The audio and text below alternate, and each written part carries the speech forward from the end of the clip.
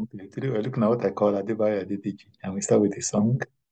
Do something new in my life, something new in my life, do something wonderful in my life. Always. Of course, this is a renowned academic. He was a Nigerian economist, and of course, made a mark for himself in the field. Was already a full professor at the age of 36.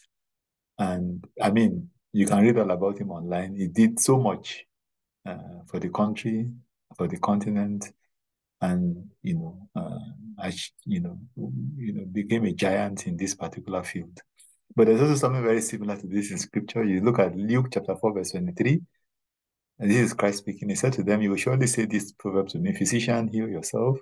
Whatever you were ready to do in Capernaum, do also here in your country."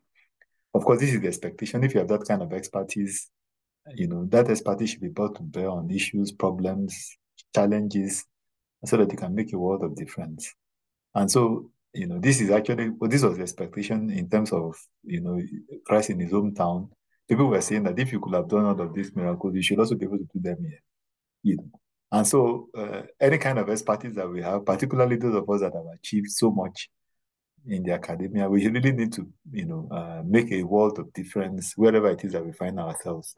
And of course, those of us that profess to be Christians, we need to show forth the fruit that, confirms our faith.